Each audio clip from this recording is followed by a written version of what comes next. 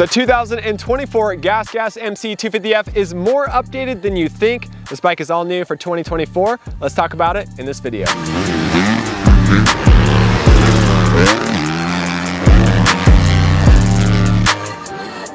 Retailing for $9,399, the GasGas MC250F is red, and it's also got a long list of differences from the KTM and Husqvarna brothers, including the Maxxis tires, the brakes, the clutch, triple clamps, bodywork, fuel tank, and more. We're gonna talk about all the details in this video. So now it's time to suit up and hit the track.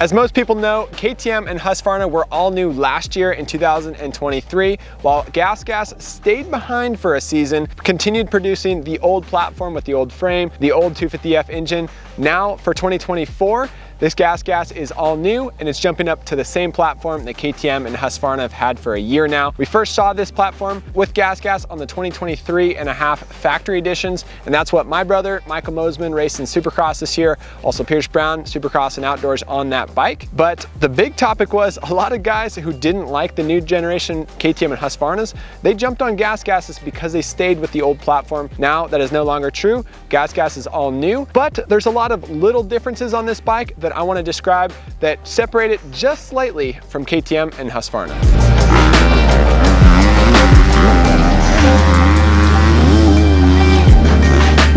Diving into the differences from the top down, first we got to talk about the bar pad. Thankfully they gave us a real bar pad last year. It was tiny. They also made taller handlebars. These are neck and handlebars. They're still silver like they were last year, but now they're a little bit taller than the KTM bars. Also, the biggest differences on this bike, BrakeTec brakes and also a BrakeTec hydraulic clutch. KTM and Brembo, they acquired and bought BrakeTec back a couple years ago now when they needed more brakes to be put on some GasGas models. Originally, they were only supposed to come on select enduro bikes, but then they accidentally made their way onto a few motocross models because they needed more brakes to finish out the production facility during COVID. BrakeTec, horrible last year, horrible. We hated these brakes. For 2024, they did make updates, and now all of the GasGas motocross, off-road, enduro, they're all coming with BrakeTec brakes. Like I mentioned, the clutch, also BrakeTec, and that's different from Brembo, which comes stock on KTM and Husqvarna.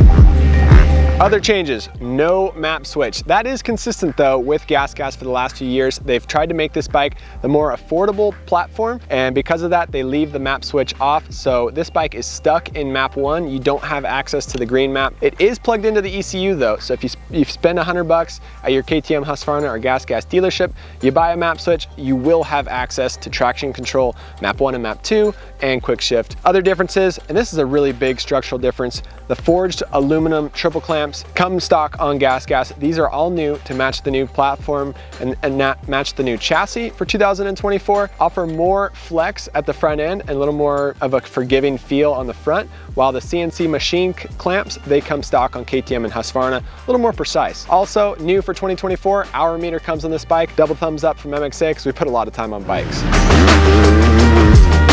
More differences, obviously bodywork. This thing is exotic looking and completely different from the other models. The fuel tank is actually slightly bigger to work with the GasGas platform. Also, to get into the airbox, it's pretty easy to pop off. A little more difficult to put it back on. Obviously super easy access. Twin air filter still comes stock on this model. Best part about KTM, Husqvarna, GasGas, it makes it so much easier to change your air filter when all you gotta do, pop it off. You got quick little rivet holes to drop it back in, and just like that, it's super easy to change your filter. Makes it nicer for bike maintenance. Putting it back on, a little more challenging. You gotta get these two holes up here to match. Also, this lip right here pops out often. It's easy to catch your foot on it and pop it out and have it hanging off to the side. Sticking it back on, you got a couple different rivet holes here to press into, and let's see if I can get this on video. It's always harder on video.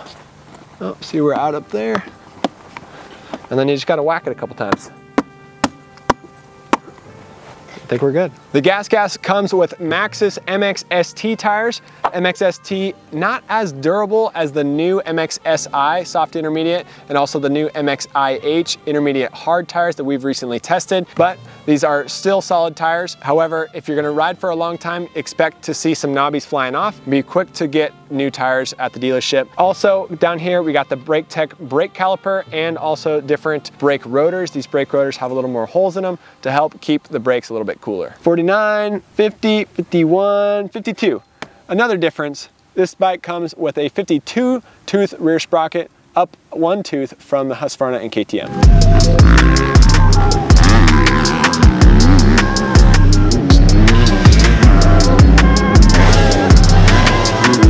More differences about this bike, closed off airbox cover. Now there is some air able to get through here. It's not completely closed off like Husqvarna is, but it's far less air than the KTM. KTM has two grab handles up here, lots more air flowing into the airbox cover, more air going into the engine, opens it up and allows it to have a more snap coming out of the corners and more pop. On the dyno, actually, it doesn't make a huge difference. Husqvarna and KTM have always been very similar on the dyno, sometimes Husky even faster, but on the track, more throttle response with KTM. GasGas is more closed off here. Also, because you're stuck in map 1, you don't have access to all the horsepower, as I already mentioned. Last year, our KTM 250 SXF engine was the only 250F in the class, hitting 45 horsepower on the dyno, but that was in map 2. Also taking a look at Trolley Designs and their factory 250s, they drill holes in the airbox here to get more air in there. Yes, your air filter will get dirtier, but you'll have a little more snap coming out of the corners.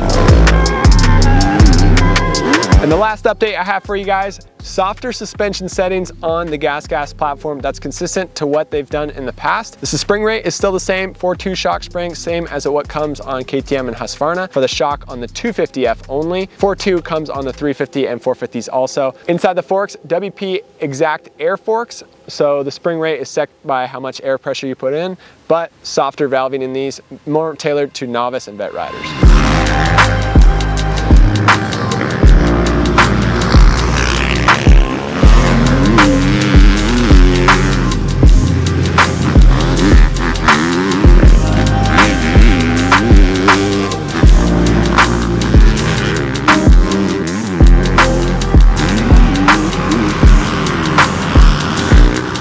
So I mentioned all the changes about this bike, but how does it actually feel on the track? Yes, the engine is the same, the frame is the same, suspension, similar. Husqvarna has the lowered concept. GasGas is the same height as KTM, and the valving is much softer on this bike, making for a plusher and easier ride on the hard pack slick tracks. However, not as much holdup as KTM or Husqvarna when the track gets rough and the jumps are bigger.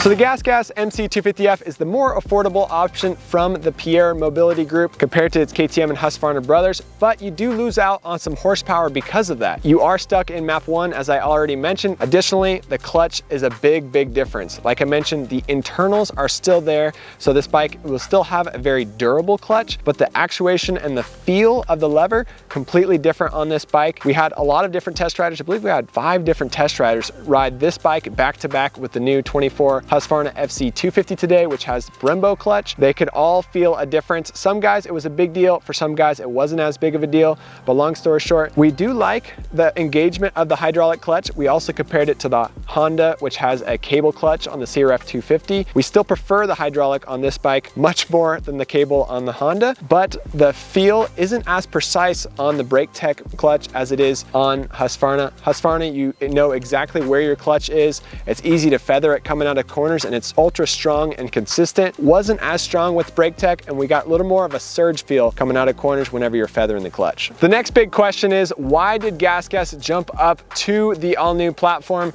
It's no secret that KTM and Husqvarna have struggled since they put this new frame on their bikes, especially in AMA Supercross and Motocross. Cooper Webb, one rider who's been very vocal about it, now he's riding for the Yamaha team. A lot of riders, like I already mentioned, got off their KTMs and bought GasGas bikes to race Supercross and Motocross this past 2 seasons. because they have so many parts already built up for the GasGas platform, the older KTM platform, and that bike is just tried and true. It's proven.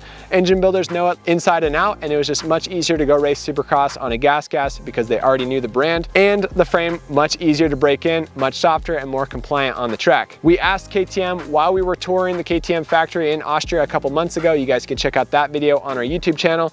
We asked them the hard-hitting questions. Why didn't you just leave GasGas on the old platform, made it more of a different bike from the KTM and Husqvarna, continue to evolve and develop those while producing GasGas on last generation bike? It's still a great bike, still very competitive, still better than the rest of the bikes in the class, but they said they can't do it. It would be more expensive for them to continue to produce last year's bike because all of their tooling, all of their parts, all of their inventory is all focused on the new generation. So when you look at the engine, all the parts that go into making an engine, all the tooling that goes into casting the engine, the frames, swing arm, subframes, everything about this bike is new for 23 on KTM and Husqvarna, now 24 on GasGas, and they have to keep shifting to the new platform and try to keep this at a more affordable price. It's $1,000 cheaper than the KTM, still considered one of the high-priced bikes when you compare it to Honda, Yamaha, and Kawasaki. That's the reason why. It's because of the cost. It wouldn't make sense for KTM to continue producing GasGas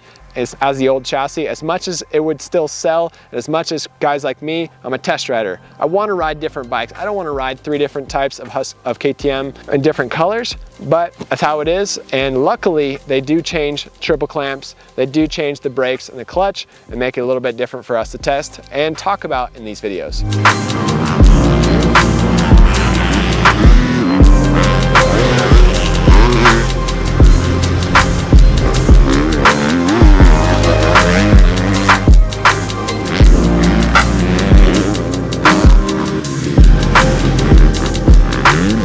Lastly, I'll touch on my personal experience for today. I weigh 175 pounds, so I'm a little bit heavy for the suspension, but man, I had a blast on this GasGas MC250F, and you could tell probably by the video, I was feeling comfortable on it here today at Glen Helen Raceway. This suspension, softer. I did mention that already. It doesn't have the holdup that KTM and Husqvarna have. Now, if I was racing today, I would choose the KTM suspension for the holdup that it has, but the track wasn't so rough today. We didn't have a ton of traction coming into corners, so I wasn't super hard on the brakes, which meant that I was okay with the softer suspension, and I was okay with making do with the 4.2 shock spring and also running 10.5 air in the forks.